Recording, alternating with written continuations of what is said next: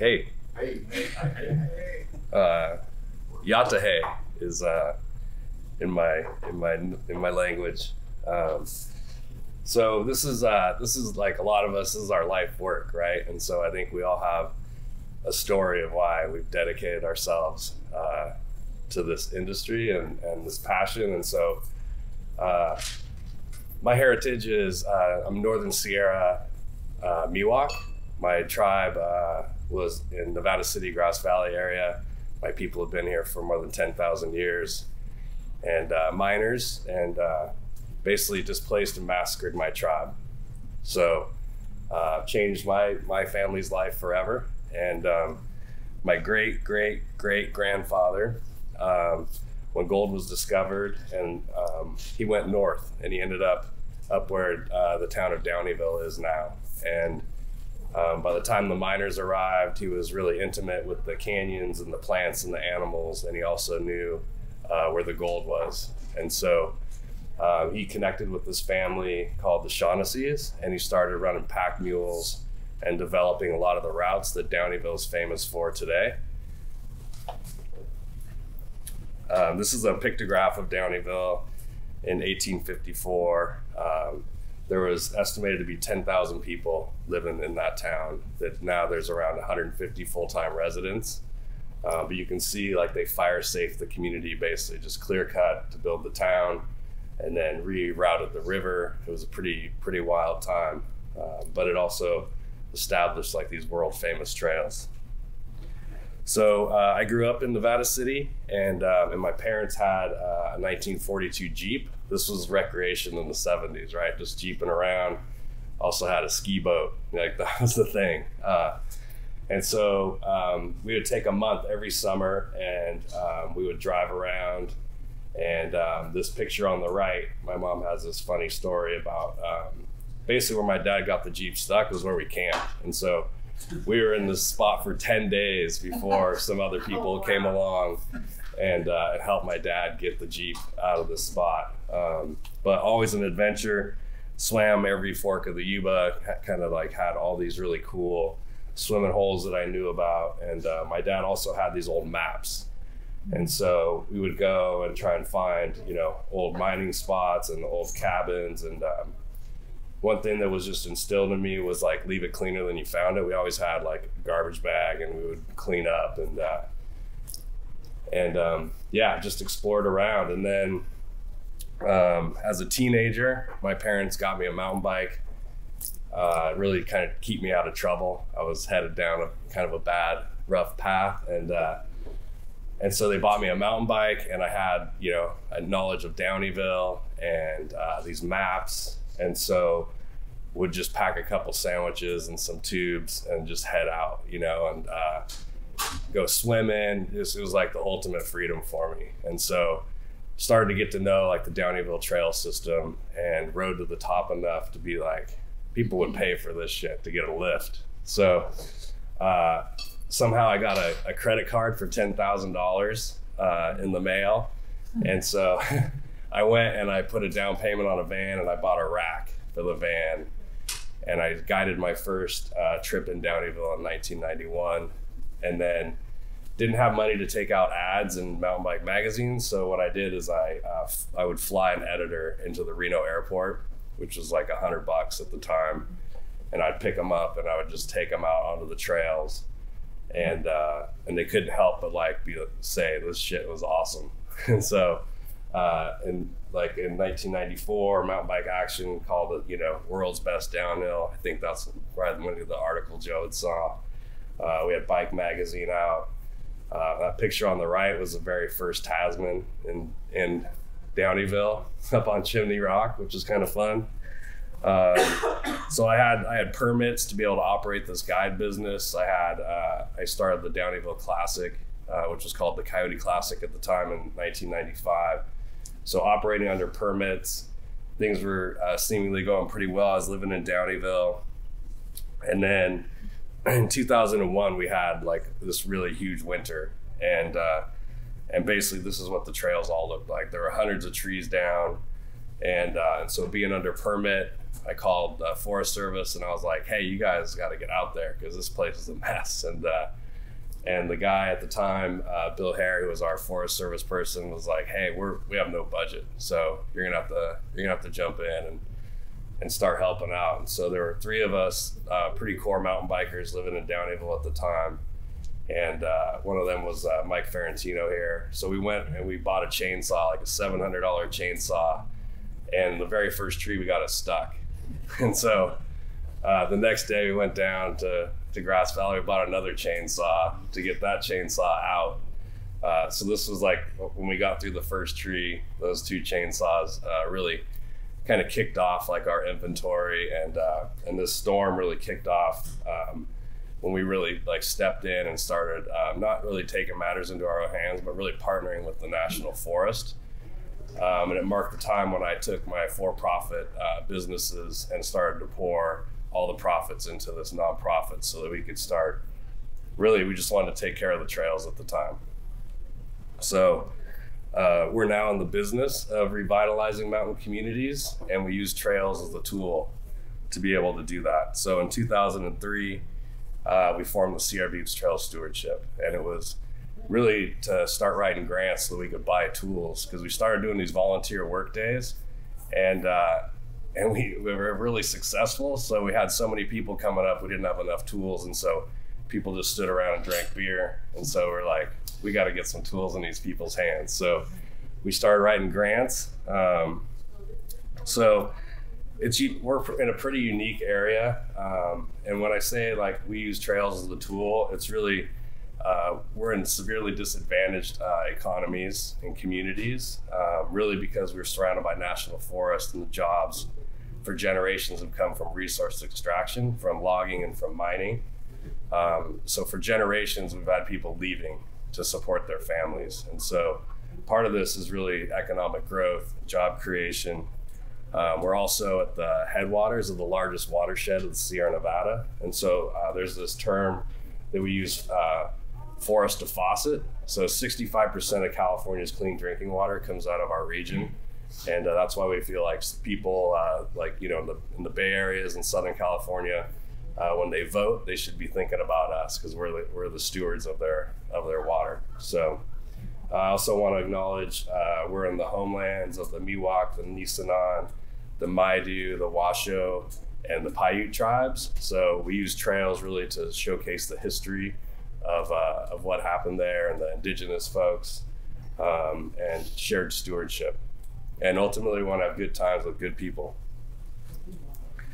So we call our region the Lost Sierra, and it's partly, people know like where Lake Tahoe is, Truckee, and then there's just like this abyss up there, and so, and we also keyed in, there was a mail route during the gold rush, and it was called the Lost Sierra route. And I think the mailman got lost a lot in the winter.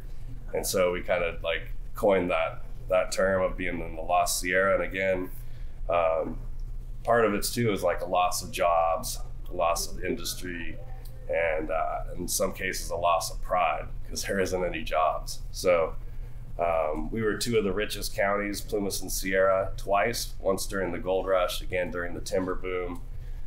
And then from 2000 to 2020, we've seen unemployment hit like over 16%, and we've watched our population decrease. Again, it's a big reason is because we're surrounded by national forests. We're over 70% national forest in our region, and the national average is 8%. So we're really dependent on those partnerships. And also like, if you own property up there, you're paying property tax. If you're the federal government, you don't pay property tax. So our counties, like our public services, are typically really poor. So 2003, we got our nonprofit status. This was our numbers at the start of this year. We built around 35 miles of trail just this year. So we're up around 150 miles of brand new trail construction on federal land. Over 100,000 hours of volunteer labor. And last year we had 72 employees, 39 of those were youth, so high school students we hire from our region, put them to work. They're making like $15 an hour.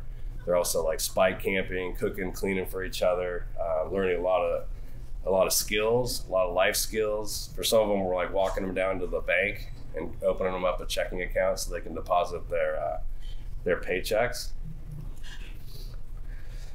So yeah, we all hopefully survived the pandemic, but we're a much different organization than when we went into it. So going into the pandemic, donations were 3% of our $2 million organization, and bike races made up 35%. So bring in the pandemic and we lost all of our events.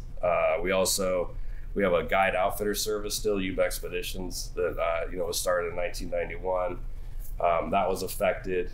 Our grants still held pretty strong, but and even my role as an executive director changed a lot. I went through a lot of coaching and mentorship to really be able to be comfortable like asking donors for funding, and different ways of just being able to look at our organization and how we were going to keep each other living up there. And so last year we turned donations up to 38%. We still are hovering around a $2 million organization, and we still didn't have bike races. So once we bring back these events, we're going to have kind of 4 legs to the stool. We feel like we're going to be pretty healthy again. Things are going good, with the guide outfitter business, and then grants. For us, like, we don't ever want to get too heavy in the grants, because what happens is you kind of live and die by them, and it's a very volatile cycle of like, if you get a big grant and you're scaling up and then the next year you don't get it. So really having those donations, and for us, like kind of making our own money through the guide outfitter business and through events, it's much more comforting, and we can use those funds to leverage grant funds, because no grant is free. Sometimes it's a 1-to-1 match. Other times it's 25%. So just allows us to be like more competitive and go after grant funding in different ways. So we've been at this for a while, and I got invited to present at it's called Mountain Ventures Summit, and it was in Mammoth, and one of my board members, we had a bunch of sticky notes and we're like mapping stuff, and we just kind of came up with this idea of like, what if we tried to connect these communities that a lot of the communities up there are struggling, and so we just like threw out this little presentation, and I went to Mountain Ventures and I pitched it, and it was like to connect 15 mountain towns throughout the Northern Sierra. At the time, we thought it was going to be like 300 miles of trail, and it was all based around economic resilience and recovery. And there was a guy who was the executive director of Sierra Nevada Conservancy, which is a state organization, in the crowd. And afterwards he stood up and he's like, I'm in, we're going to figure this out. So for a year and a half, we really dove into like, what was it going to mean to be able to do this project? And so it's called Connected Communities. And, we really wanted people to be really open-minded about it. So we came up with this cartoon map of what it might look like. And this was pretty key to our success in terms of leaving it to people's imagination, and also not like really narrowing down. So people were like, oh, so you're going to go on that ridge, or what about this watershed? Or, it really just left it pretty open. And we pushed really hard on the fact that this was about economic recovery and sustainable growth, and the new jobs that were going to be created through this effort.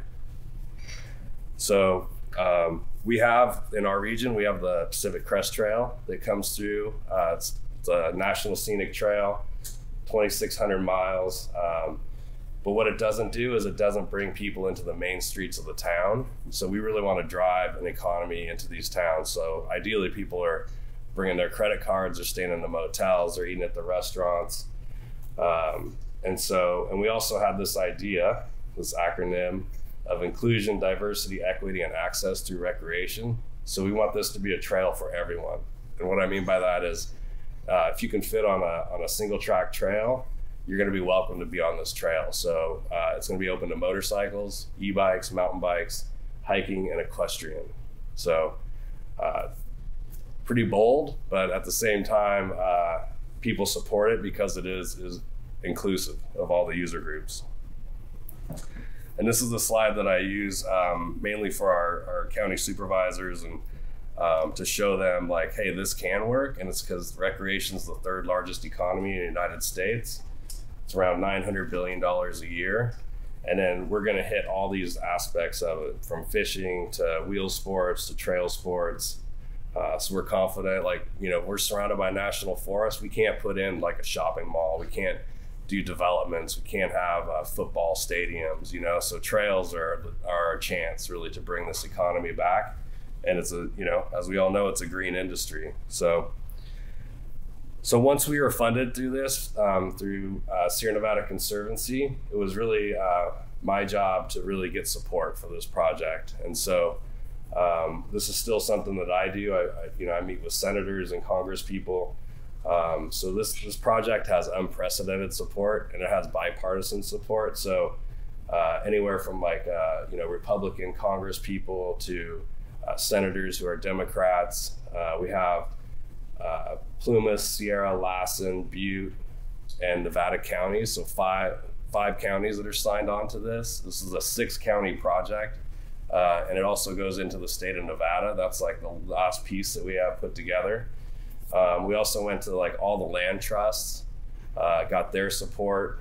So really this was about like answering questions, getting them to sign a letter of support, which is something really easy for organizations to do. We didn't ask them for money. We didn't ask them for help. We asked them for a letter of support. And what it caused was them to really learn about the project, because their boards had to vote yes or no.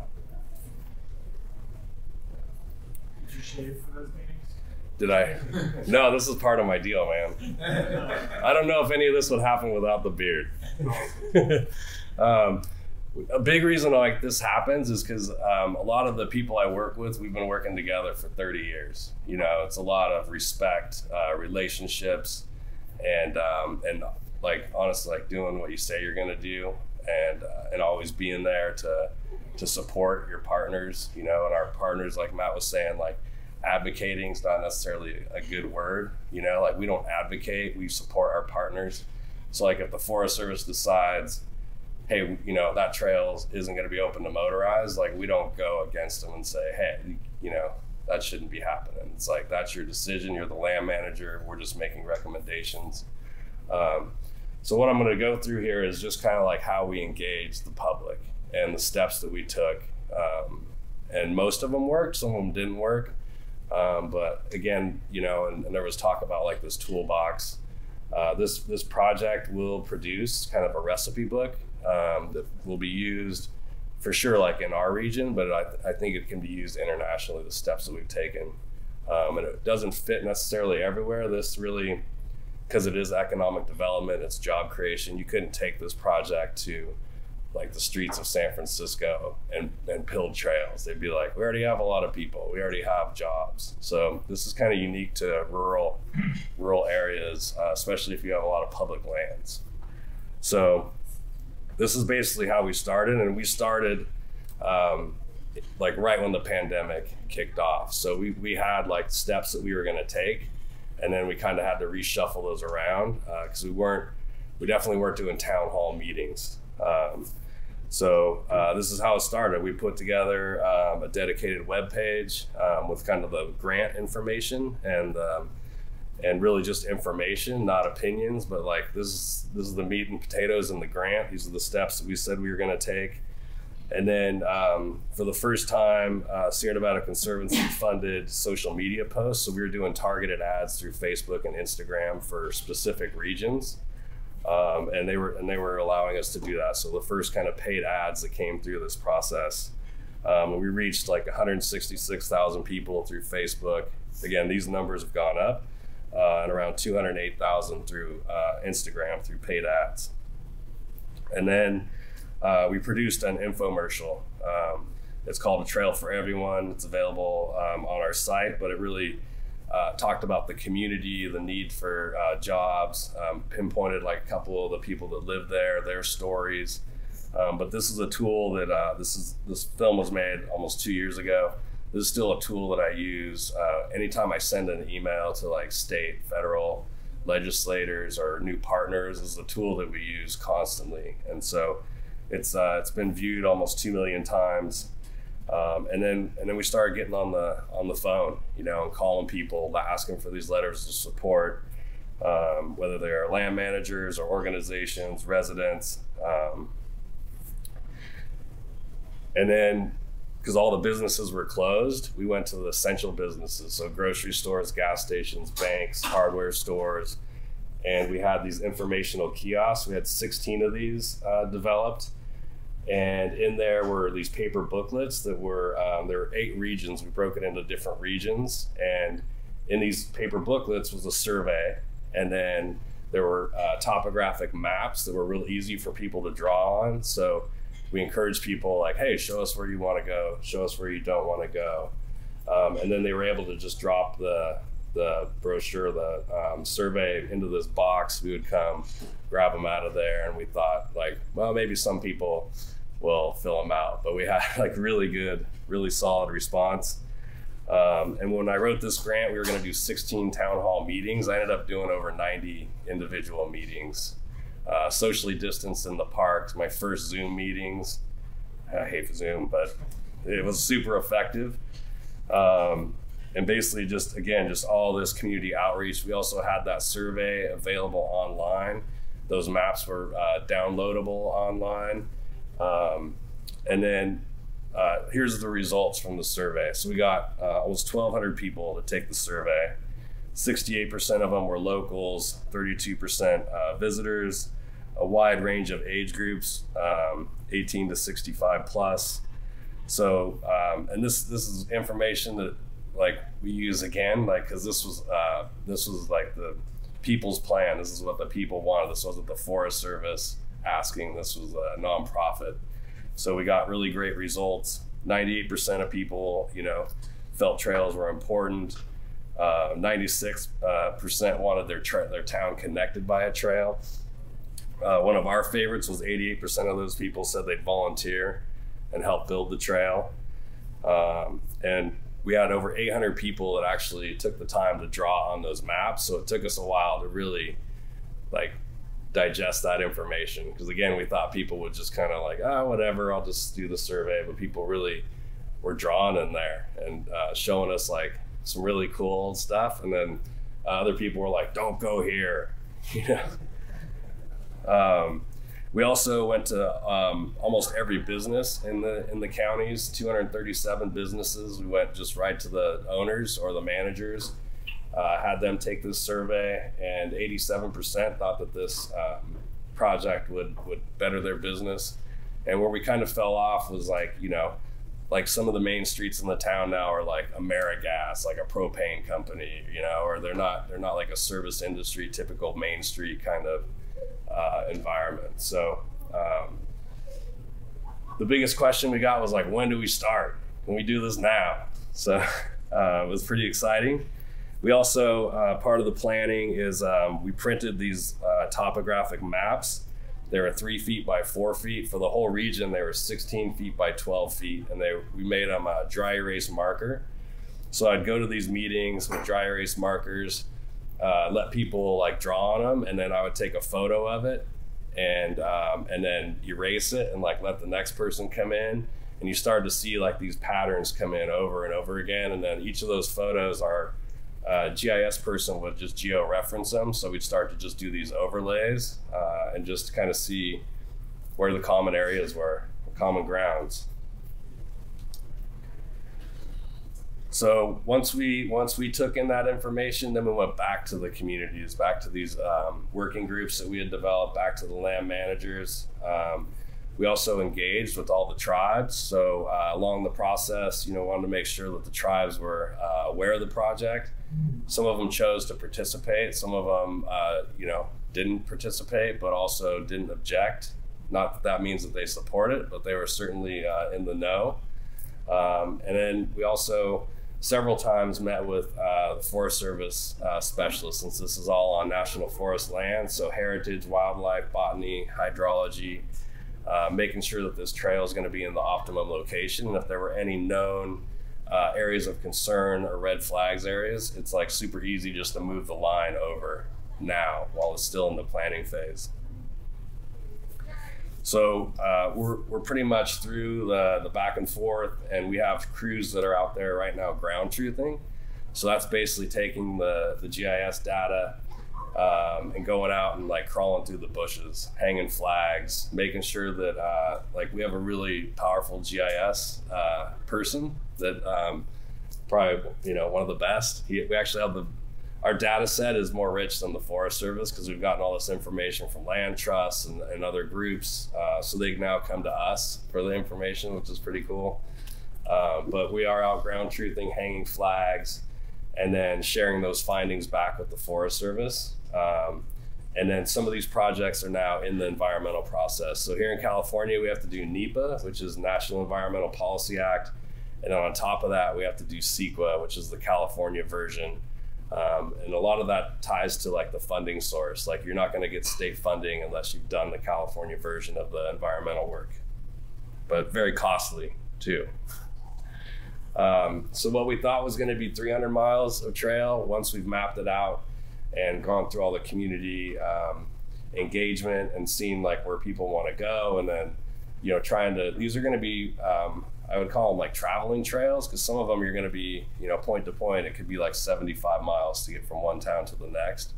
So we're hitting a running grade of like 7%, meeting Forest Service specification. These aren't going to be no maintenance trails, but they're going to be low maintenance trails. So we don't want to create a lot more work for ourselves, but we also want to make sure that these are enjoyable for people and sustainable. So this is the northernmost region. This goes up into Susanville, Chester. This is the southernmost region, which Truckee is at the southern gateway of this project. It does touch into Reno. And then you're kind of seeing like these yellow areas. These are something that we didn't really think would be part of the project. We didn't really see this, but these were through these meetings with the community and people drawing on those maps. They would circle areas and be like, we need trails here. What about this spot? And so we're calling them recreation zones. And there's 11 of them that got identified throughout this project. So beyond just the linear trail connections. And then, up in Northern California, we're pretty good at catching on fire lately. And so this map was made by our GIS person. It shows the last 2 years, actually 2020 and 2021 fire activity. So almost 70% of our county burned over the last 2 years. And so the white lines are basically seeing the proposed Lost Sierra route and where we're going to be going through fire areas. So it's definitely something to consider. It's not all of it's not like, completely nuked. Some of it was actually a really healthy burn. But we're looking at like, how do we use trails now to educate the public on fuels management projects? And so these recreation zones, most of them are in what's called a wildland urban intermix, and that's where private land meets federal land. So we're looking at trails as permanent and sustained control lines for fire. Also being able to do back burning off those trails and kind of presenting like a desired condition of what those are going to look like and how recreational trails basically meet fuels management in today's new era of mega fires. Ingress and egress for firefighters. So these will be some of the first projects that happen to start to integrate fuels with recreation. And also these rec zones they'll have this main street trailhead. We want people to just be able to walk or bike right from their town, not have to get into a car. We're going to have learning landscape, and what I mean by that is a lot of interpretive signage about the history of the place, the indigenous tribes, the gold rush, the logging. Really use it for a lot of people, their first time on public lands is through a trail. So how do we educate them on if there's a bill to vote for public lands or for our Sierra Nevada Conservancy to get funded? This is our chance to really educate folks. And then there's this big initiative called 30 by 30, which is a national push to conserve 30% of the lands. So we feel like these rec zones meet a lot of those same goals. So instead of a national monument or in some cases wilderness, we're really pushing for these rec zones to be identified. And these will be stacked loop systems. So they'll have, ADA accessibility. We're looking at plugging in some adaptive trails where we can. But again, that whole inclusion element for recreation.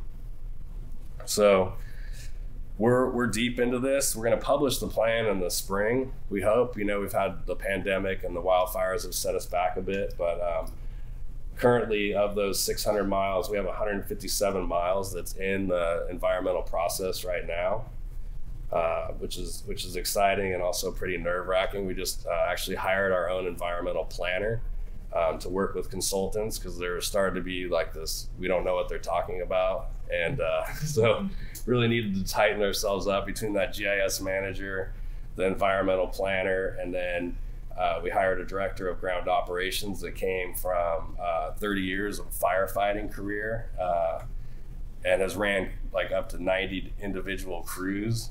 So that's where we're going to bring kind of this fire element in, fuels management to recreation. So this is what it takes to build 600 miles. You got to have the talent beyond the money. So, and right now, shovel-ready projects, we have 125 miles of trail that we're actively building, seeking funding for. And then this year, so far, we've maintained 240 miles. So that includes big sections of the Pacific Crest Trail. We work in wilderness.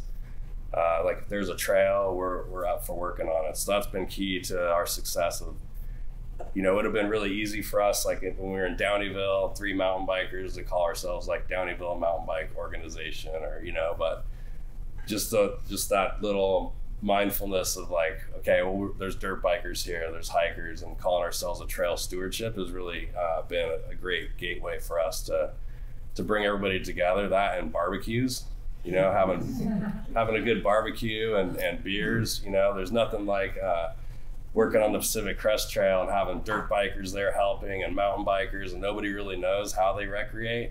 And then they're all helping on the same project, and then they're around the barbecue and they realize, oh shit, you're a dirt biker?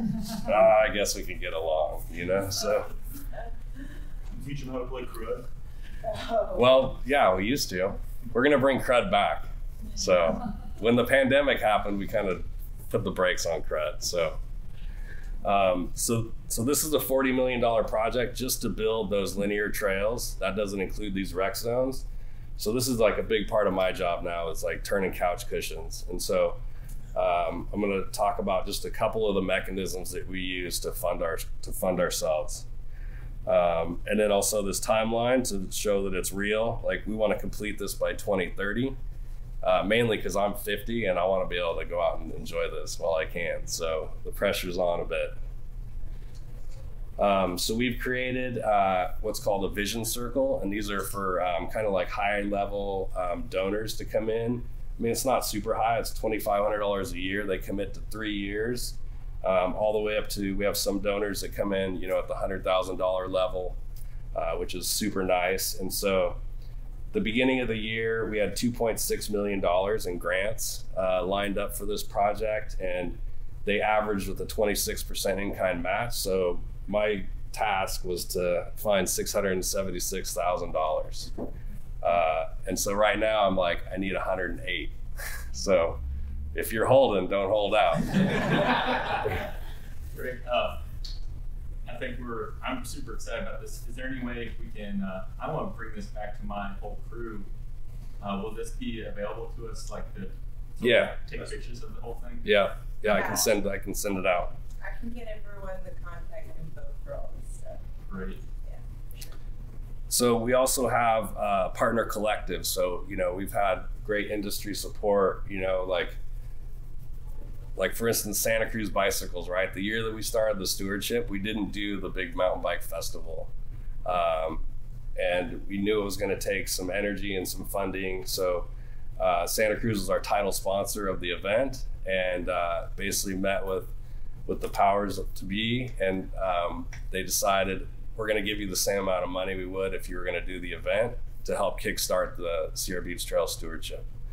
So we've always had great support from the mountain bike industry, it seems like, and now we're trying to branch out. Like we need to get, everybody on board. If they use a trail, we need support from trail runners, motorcycle riders, overlanders, like anybody that uses the forest. So that's really this partner collective is the tool that we're going to use to really draw in those partners. So we have, amongst Santa Cruz Bicycles, we have Sierra Nevada Brewing, we have Patagonia, Shimano, Fox, KTM Motorcycles is going to be joining. So really, this is, again, trying to get that unrestricted funds so we can match up those grants. We also have a trail adoption program. This is pretty unique in that it's on national forest, and it basically allows individuals, families, companies to have recognition and sponsor maintenance on trails that wouldn't otherwise get worked on. And it also is a good chance to get folks out there digging in the dirt together. We barbecue for everybody, show them a good time. We also get some really cool work done. It's a trail for Scotty, right? Yeah, there's a trail for Scotty. Right on top of Packer Saddle. Yeah. One beer. So now that we're out of the pandemic, I guess that's the word. So we're going to bring some events back. When the pandemic hit, we had 3 big events. We had Lost and Found as a gravel race festival. We had the Downeyville Classic, and we were doing an event called Grinduro in Quincy. Those 3 events to our region was a $10 million impact. So when those went away, it didn't just affect our organization, it affected our whole region. So we're really excited to start bringing these events back, not just for us, but for our communities. So Lost and Found in June, Downeyville Classic, this will be the 25th running. It's been more than 25 years. It'll actually be 4 years since we've done the Classic when we bring it back.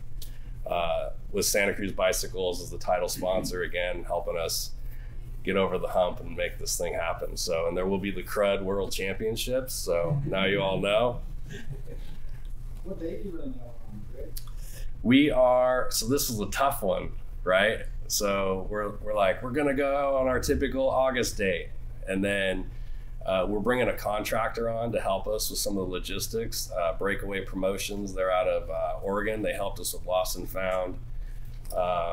And they're like, oh, we have a big marathon that weekend. So then you start looking through the calendars, right? And then we picked a date in July, and then Crankworks Whistler changed their dates. And so we're going July 13th through the 16th, the week before Whistler. So hoping to get like a big West Coast swing so people can come up through Downeyville and then head up into your neck of the woods. And your title sponsor to do both. Yeah. And it's the Crud World Championships, but it's also the most important bike race in the world, which is it's the All Mountain World Championships. So it's Saturday is a cross country race. It starts in one town, ends in another. Pretty awesome to have like a point to point still in existence. I think it's probably the longest running point to point. And then the Downeyville Downhill, which is the longest downhill race in the nation. And we used to have where people could just choose to race the downhill or the cross country. And then as bikes started to evolve and we wanted to push people a little bit more, we came up with the all mountain. And so basically you have to race the same bike both days. So when you show up Saturday at registration, part of the process is getting your bike, the parts checked off, and it gets weighed in. And then before the race each day, you do the same process. So no changing of parts, you got to ride the same bike. And I really pushed kind of the industry to have a bike that went uphill, downhill well. And then also we get pretty unique racers to this thing. You know, it's not your typical, we've had downhillers come to win, especially when Mark Weir was shit talking everybody. We'd have people come from all over the world that were top downhill racers, and they would not be happy. So this is really like, you know, like one of our winningest racers is Carl Decker with Giant Bicycles. He's just like a machine of a person, but does everything really well. So it is a kind of a unique category. And then we have a river jump, we have a wild island. So we tried to make it really family friendly. We're out on the confluence of the Yuba River. So yeah, excited to bring it back. And then we do fundraising campaigns, so prize drawings. We do one with Santa Cruz Bicycles, which we had earlier in the year. This brought in around $75,000, which was super needed. Helped me chunk down that $676,000 mark. And then Right now we're doing one with KTM motorcycles. This is our first motorized campaign. Also trying to bring in partners like Dunlop tires, No Toil, which is like air filters, Giant Loop, which makes like travel bags for these bikes. So that's really a big part of the success of these campaigns is like our membership is like 35,000, but you get like these brands that have millions in their social feeds and they start to push it. And that's when like you really watch, you know, you're watching your little thermometer and you have like Santa Cruz Bicycles does a post. It's like, boom, that was like a $10,000 lift, you know? So it's pretty cool to watch how the partners engage. And that's really a big success, you know, to these campaigns. And they're not raffles, they're prize drawings, which we learned when we had the first one we did. We had 35 grand in a PayPal account and they locked it down because you can't do raffles. And so we quickly renamed it $5 a foot and backtracked of like your donation buys you a foot of trail. So did some pretty major quick figuring and unlocked that account. I'd love to hear more about that because we'd love to do this, but it's always the online raffle that shuts it down. Yeah. One of our other friends in the biz in Washington, their board just decided like, hey, we'll just take the hit. We'll see what happens. So they do it, but we haven't figured out how to do that yet. So I'd love to know more. It's still super vague. We run into consultants, and like we were just talking about yesterday, we were like, everybody has been told different rules of what you can and can't do. You know, it's kind of like a gigantic don't ask, don't tell thing, where it's just try not to. We've done a lot. Yeah. And like the thing that we found is it has to be sweepstakes. And so when you see those commercials that say no purchase necessary, it has to be free to enter. So you can actually send in a free letter, right? Like I write an entry. And so when you see like what $5 gets you 10 entries, it's to kind of balance that out. And then different places have different rules. So if you're doing it in New York, you have to put up a bond. If you're doing it in Quebec, it's illegal and you just shouldn't do it there. And so, yeah, different places in Europe have different rules, but it has to be a giveaway. And so you would call it like a sweepstakes or a giveaway, and there's actually, you can't purchase something. I can't like pay to enter this thing. It has to be a free donation. Yeah, we do the same thing. We just followed what the League of American Bicyclists does. We just borrowed the exact same language, no purchase necessary. In order to enter, you can send an email to this address by this date and then we enter. Totally. Yeah, where the letters get really small and the person's voice speeds up. Yeah. You're like, whoa, okay, sweepstakes. Greg, what do you think, like the KTM versus Santa Cruz, like what are you hoping for that fundraiser? I mean, we were like, that's a good looking bike, right? So, but it's your first time. Yeah, and we're pretty new, like in the moto industry is like pretty leery because they've had like trails taken away for them for years, you know? So like you have to pick it up in Quincy at our office. So, because it's got to you got to kick the registration in and, the warranty. So, I think we're like at 45,000 right now. We have grand, but like KTM hasn't posted yet. Dunlop hasn't. So the partners haven't kicked in yet. Yeah. It runs till like November 22nd. So, we'll see. If nothing else, like people are learning about, hey, we work on motorized trails. So, which could be good or bad, right? Like Sierra Club, like, oh man, we got to take these guys down. So, so that's basically the steps we've been using. We're not done yet, but again, we'll make sure like people can get this, and when it is published, it'll be available all over the world. Just the different steps that we've taken. So, thanks for hearing me out. It's amazing. We do have another session coming up. Is anyone right now, like with a few minutes, we could probably squeeze in for questions for Greg if anyone's got. You want to move to New Jersey? I just have a question about your NEPA funding. You mentioned the environmental planner and GIS people, but do you rely on federal personnel to do those surveys for botany archaeology, or do you fundraise and hire someone? Yeah, it's kind of a combination, and I think like one thing that's important, like the first step that I did is to get support for this. I didn't want to go district by district because we'd be like 16 districts, and like it's been talked about, they all behave differently, and it could just be one individual personality that you know, like we had to wait like 16 years in Downeyville for a guy to leave. So my first step was to reach out to the regional office. So I went right to Vallejo Region 5, which is like the mothership of all California national forests. And this is a great tool, like e-bikes. I got them out on e-bikes and just chatted them up. And I already had like a few relationships, but I got the Pacific Southwest region to sign on. We got a 5-year master challenge cost share agreement that basically is a MOU, says this is what we're gonna do, roles and responsibilities. And then I went to the forest supervisors of the Plumas, Tahoe, Lassen, and Humboldt, Toyabe. And instead of going district by district, I got the forest to sign on with a master challenge cost share, and then just chain of command now, everybody kind of falls under those. So when we do like for the NEPA CEQA, it's a combination depending on the forest and the district, but like more of a kind of a hybrid, you know, like we typically always fund it. So whether it's grant or our own general funds, but we have contractors that are approved, you know, that the forest is comfortable with, that they drive the document. They're going to be the ones that basically give it to the forest to sign off on.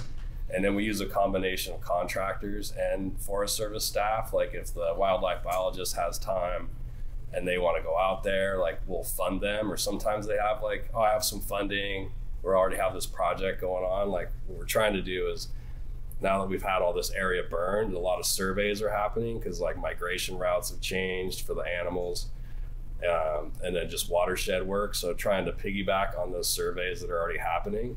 So we're able to cut down our costs and not duplicate work. So it's like a combination of contractor, Forest Service staff, and then we don't write the documents ourselves. And one of the reasons is we don't want people like basically saying we controlled the whole project.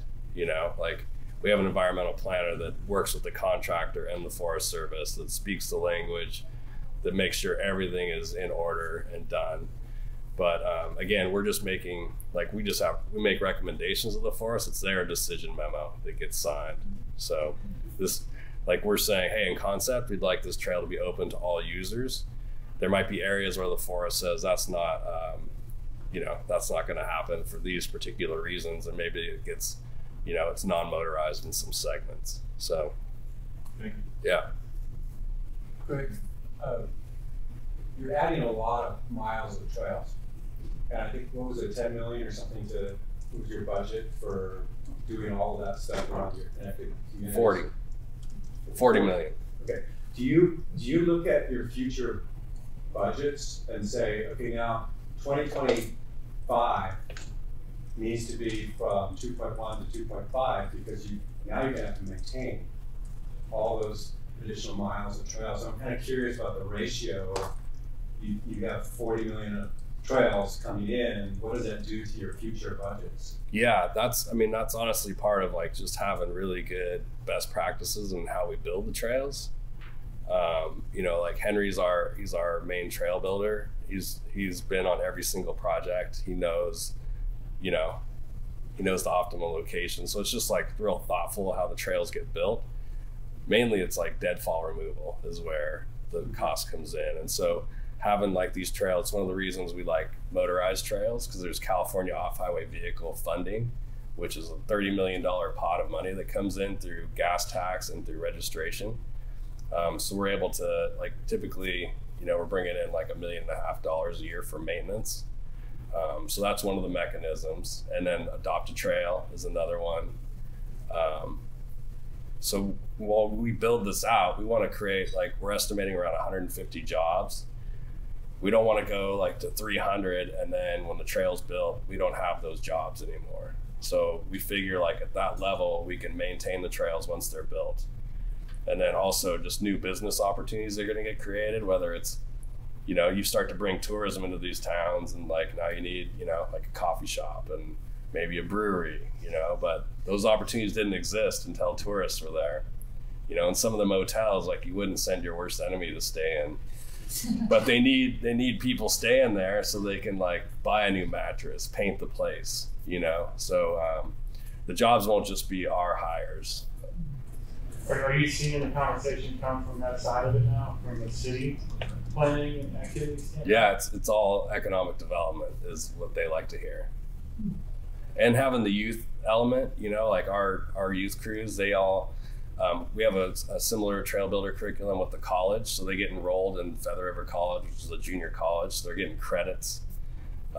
And then we work with like Center for Work Development. So a lot of our hires come through and they're subsidized by the state. So there is some advantages being in a severely disadvantaged economy that trying to just take full advantage of all that. Part of that was like hiring an HR manager that knows how to navigate that stuff for us too. So, but, and then people that like maybe have questions or concerns, you know, you really break it down to like the job creation and like, hey, you want like your grocery store open, right? So you're gonna have to have some kind of industry here. So it is all economy. Hey Greg, in your questionnaires when you're talking about what people want from trails and future trail planning, are you seeing a rise in like bike packers asking you about bike packing routes? I think for sure, and a lot of that's because we have a gravel event, you know, and we're like our three forests, the Plumas, the Tahoe, and the Lassen, are the most heavily roaded because of the logging industry. So there's over 10,000 miles of dirt roads. So part of what we're doing is mapping those out. We're just calling them migration routes. So establishing them and mapping them out. And then like for Lost and Found, we're trying to go like as carbon neutral as we can. So we're going to start publishing these routes and encouraging people to bike pack to Portola for the event. And part of that's like riding the train. Like Reno is one of the only stations you can bring your bike on and offload, and so, you know, have a route from there. But it is more and more like while we're out there, you're starting to see more bike packers, which is cool. And same with on the moto, like the adventure motorcycle riders, they're starting to get more involved. And part of that was just like mapping it. People like that plan their vacations, look at a map with 10,000 miles on it, and they're not that comfortable. We're seeing that too. There's a group out of Oregon that's putting something together because you can't ride the timber track. I think so, yeah. Because you can't ride the Pacific Coast Trail in our area. It's all wilderness. No, you can't ride it. And then there's the Orogenesis, which is going to be the longest trail in the world from Canada to Baja, and connected communities will plug into that. How do we route through our forest? And what we did was what Greg did. He said, well, you need to be routing this way so you can go to this store. You need to be routing through this so you can go to those businesses. And they initially just wanted the cool trail. And we're like, no, it's got to go by these. Have you guys heard of the USGS Trails application? So part of the USGS on the national map, they have a new tool that's available for nonprofits and associations to use. And it's all about making connections between trail networks, communities, and different areas. So you could put in attractors, you could put in areas that you want to avoid into this network, and it'll crank and come up with your best routes. You could set parameters like slope to avoid slope that you want to have, and it's pretty damn interesting. And for the size of what you guys are talking, it's perfect. It's called Trails. I'll send a link to Katie. And to answer Dave's question about a ratio, there's a common ratio of 10 to 20% for maintenance and operations of the build cost. Okay. And that can include both paid and unpaid staff, which leads me to the question, Greg. Have you used your the volunteer time and that California volunteer hourly rate as part of some of your matching grant opportunities? Because that same thing exists in most states and most other places. For sure. Well, I mean, we track every single volunteer, their hours, and leverage it, you know, match it up with grants. Could you explain how that works? Yeah, so I'll just use the OHV grant as an example. Like, you know, you ask for $1 million, and it's like a 51% match, and that match can come from volunteers. So there's an approved state rate on volunteers, their hours, which I think is like around $30 an hour. And then also equipment. So anytime we're using like our excavators, or you're driving one of the crew trucks, it used to be you could, like, now chainsaws aren't included. They don't figure they're as expensive enough. You used to be able to do like hand tools were like $10. Chainsaw was like 50 a day. So right now it's like motorized wheelbarrows, excavators, kind of tools like that are over like $5,000 we can show as a match. And then staff time. So if we're paying staff to work on a project, but you got to really be tight on how you account for everything, and have like the volunteer sign-ins, like they want like the handwritten sign-in sheet with a person's name, and so it's very detail oriented. They don't want you mixing funds. If there's something we can do collectively, is get our organizations away from that hand sign-in crap, because that is so hard. Yeah, we use we just got approved to use, it's called Forms on Fire, I think is how appropriate for us up there. But it's an electronic sign-in, and we still do the paper one because we just have both. But we do want to move away from the, because people, you can't even read their writing, some of them, and so having it all loaded up. And part of like when they register for the event, their name's already in there. They're just like checking the box that they're there. So it's not a big time consuming thing. Like when you have 100 volunteers coming to work and you got like 3 tablets, it could be like an all-day event getting people to sign in. It's a huge challenge for us we record the hours, right? And that's kind of easy. It's like, squiggle 1, got 1.5 hours, squiggle 8, got, you count the squiggles and you count the hours, and that's what really matters to all those guys. But for us organizationally, we can't say, Greg, you've given us 200 hours this year, and Matt, you've given us another 150 hours, because it's so hard to get it into that format from these paper forms that are required by all these other groups. So like I said, if that's a collective thing we could all do, is like push back on that and say, you guys need to upgrade your system, because it's hurting our ability to do more. And you want more time and work money. And you want to recognize those volunteers, like those top volunteers, like, hey, you put in 50 hours, get up here, and I gotta cut you guys off here. I think we can like continue talking about stuff. It's kind of a good segue into the next session. I want to keep